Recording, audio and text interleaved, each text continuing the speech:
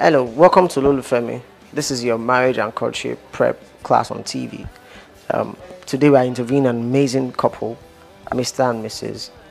Jimi and Lola Tewe. They've been married for 10 years, and for you, what we're interested in the story is how they got together and all the processes there and after before they are now Mr. and Mrs. The session is very enlightening, and I'm sure you have a great time.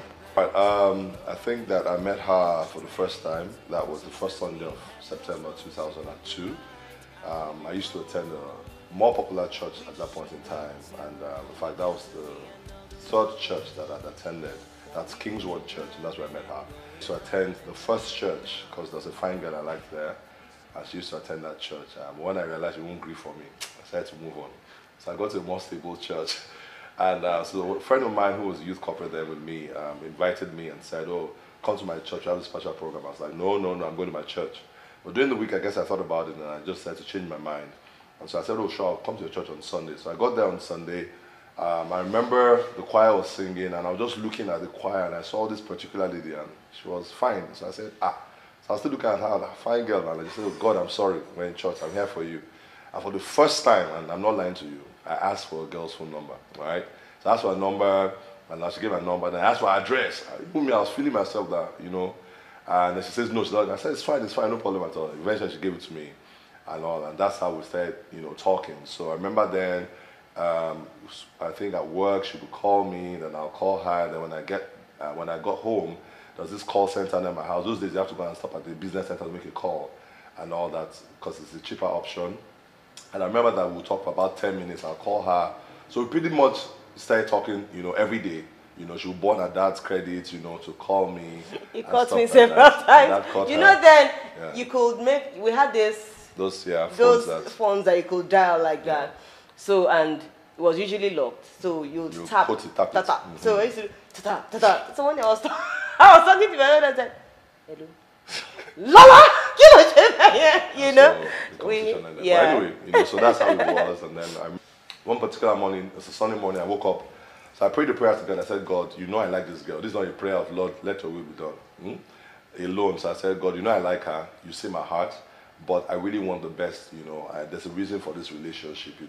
If it's marriage, let me know." And as soon as I prayed that prayer, I had this very strange peace, like real heavy, like peace, like, "Oh yeah, go ahead." So, and I said to myself, I'll call her during the day. So when it was time for me to call, I'm reaching out for the phone, and then the phone rings, the office line.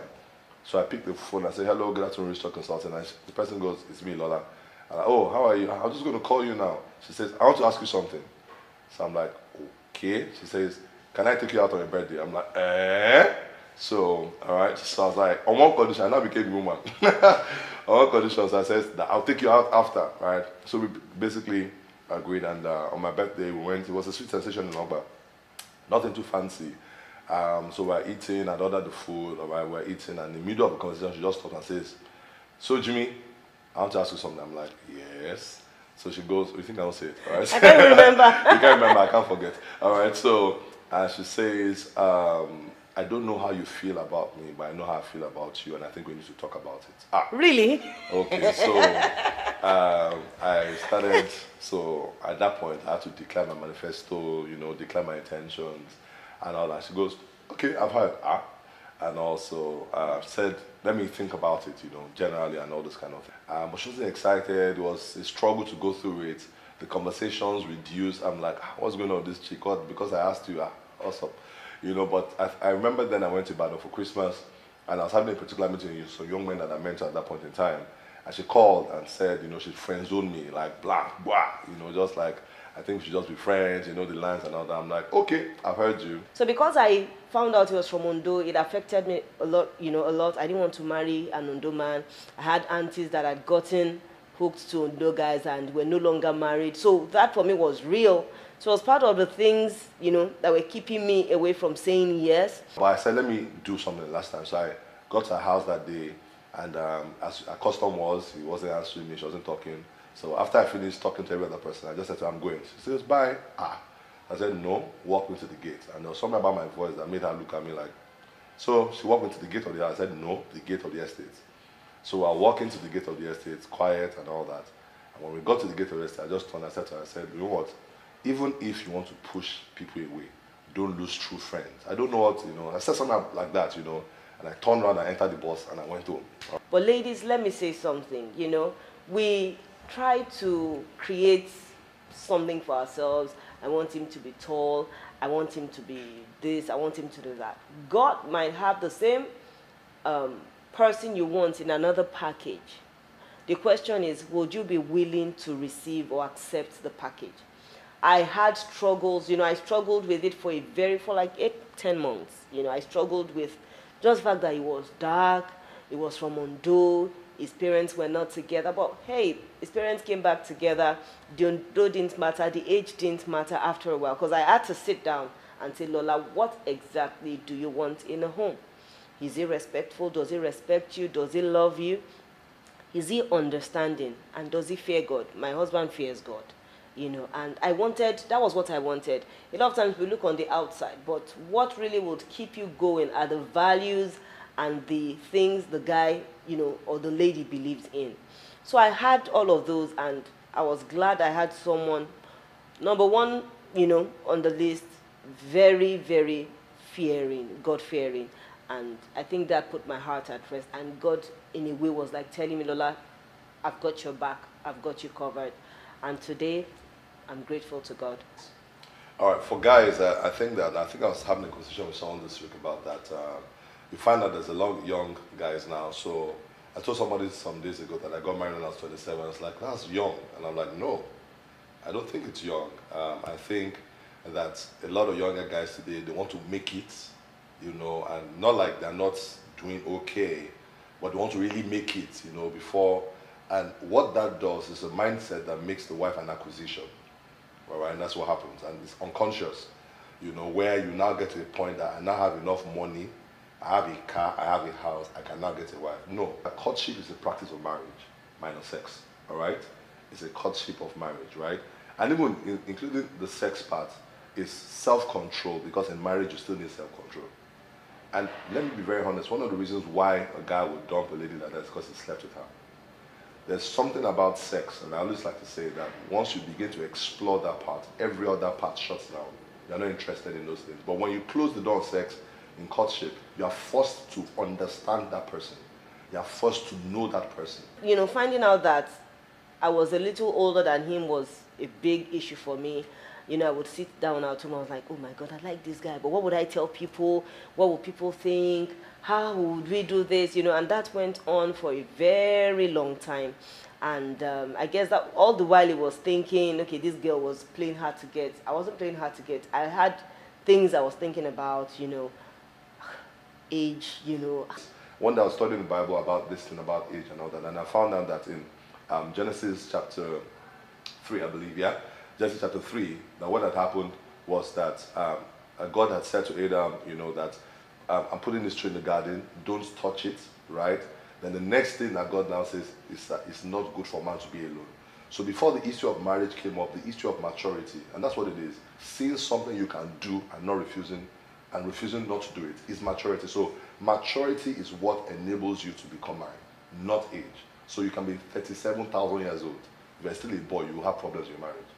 Is it good or bad? Valentine, to me, if it was done under the normal, just like having St. Patrick's Day, if it was done with enough sanity, context, I think it would be okay. But now you see ladies going all out to get a guy, to, you go out, you go off just because, okay, I want a guy, and you do things you wouldn't have done on a normal day because you want to enjoy Valentine. Now, if that's the case, I would say don't have Valentine. Valentine doesn't add to you in that sense, doesn't add to who you are. You are who you are before Valentine's Day came. And if you add values before Valentine's Day came, I don't think Valentine's Day should erode your values. So really, what are your values? What are you looking out for? Who are you? Who do you see yourself as? Do I see myself as, someone that needs, if you have a low self-esteem, Valentine's Day would definitely affect you. You'd end up sleeping with a guy because you want something, and at the end of the day, the guy you felt was going to give you something might not even give you anything on that day. So a lot of ladies should beware of what they do or how they spend their Valentine's Day. We're not saying you shouldn't go out. You can go out, have fun with friends, but don't erode your values because you want to enjoy Valentine's Day. So set the boundaries far. So all this Netflix and chill, right? Two of you are watching movies together alone. I'm telling you, the devil will turn up. I'm telling you, right?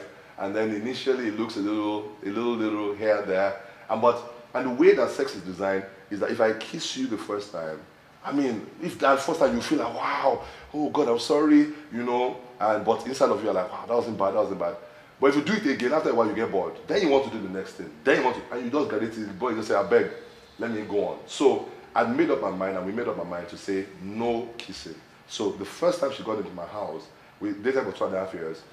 And I'm not saying this as a saint. God help me. That days I'll see, I'll be like, Jesus, help me. You understand? I had those days and all that, you know, and that's when you need the grace of God.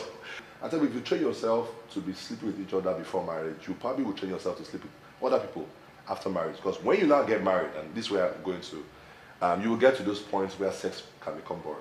And what should happen in sex, you know, for marriage is you are meant to converse and now reinvent, all right? And make it more exciting. That's what you need to do. Not to say, I'm tired of having sex in my life and all that. Let me go and look for something new outside. You need to reinvent and all that. And when you're not having the conversations, you will look for something outside if you're not careful. And if something outside comes to meet you, you are more likely to fall. What do you do during courtship? You go out a lot. You spend a lot of time knowing each other In open atmosphere. What we did was, like you said, we had some rules, and the church we attended at the time, and we still do now, you know, gave us some rules. You don't stay under the same roof with the same guy. You don't stay in a guy's house alone. You don't stay in a guy's house till 9 p.m. and you're wondering, maybe I should just pass the night here. Final words. Ladies need to calm down. You know, I talk to ladies a lot, and, you know, I have people tell me, Lola, I need this. If I don't do it now, it's going to leave me. If I don't, you know, and I always tell them, calm down. Calm down. Don't be in a hurry to get a guy. Don't be in a hurry to get married. You know, someone still told me, you don't understand. I'm 27, I'm 30. It doesn't matter.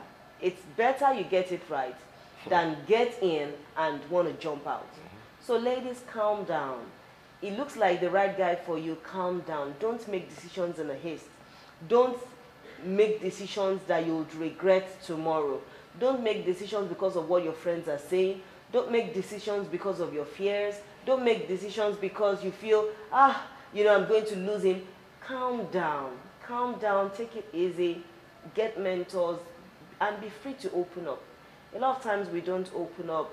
You don't want people to know what's going on in your life. The earlier you open up and get help, the better. And at times, it's not as if we don't know what to do, but you just need, you know, counsel. You know, in knowing, okay, I've done this like this, or this is what I'm thinking about. What do you think? Get counsel and commit everything to God, and you'll be fine. The relationship you need first, before a man, is a relationship with God. Because that is what will keep your man. Trust me, it is not your capacity to have sex with a man that will keep your husband. It's his ability to fear God, and then your ability to pray for him also that matters. So build your own personal relationship with God, number one. Number two, I like to tell people that there's nothing really as attractive as a woman that is pursuing her purpose, all right? It's very attractive to a man.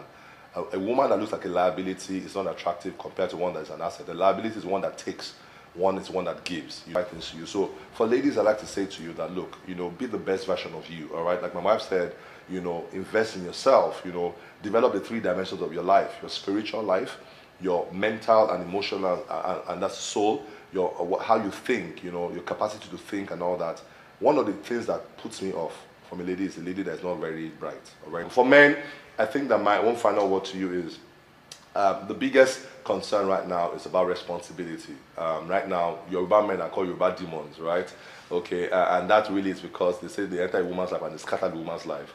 And that shouldn't be the testimony of a man. The strength of a man is not an ability to go around spreading the sperm around. It's his ability to have it and keep it to himself. It takes a stronger man to be celibate if he's not married, all right, yet, all right, than a man that goes around. It's a weak man that goes around, you know, sleeping around with anything that moves around. Trust me, he's not a strong man, okay? And so your ability to be like that, to be focused, to be able to become a person that people aspire to. You know, the Bible says about wives should submit to their husbands, but a woman will only submit to a man that she respects. So if you don't earn, and they say respect must be earned, then that's the truth about it. So you have to earn your respect by building trust, and that is shown in strength of character and competence also.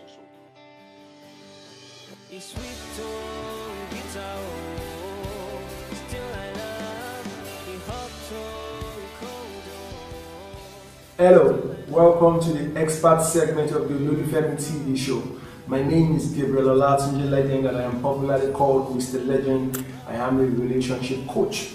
Today I want to talk on how to love. What is really love? What is love in its real sense? How do we love?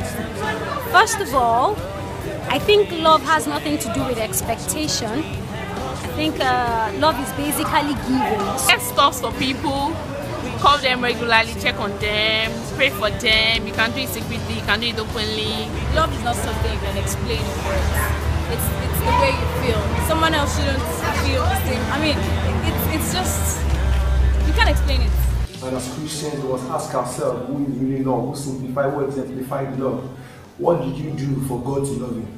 Was it because you were beautiful, you were handsome, you spoke intelligently, you had an amazing hair, or you had a very curvy figure, or you were just an amazing person? Did you ever do something to qualify for His love? The truth is, you did not do anything to qualify for that love.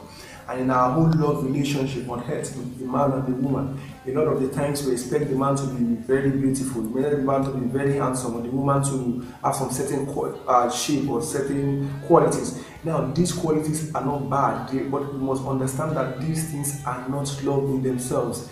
They may hate love, but they are not love. That's what I'm trying to pass across to you. If it was because of all the things that you did that Christ loved you, a lot of us would not qualify. So in your love relationship, stop trying to look for Mr. Perfect or Mrs. Perfect. Stop trying to get someone who has it all. If the person does not have it all, you must understand that love is unconditional.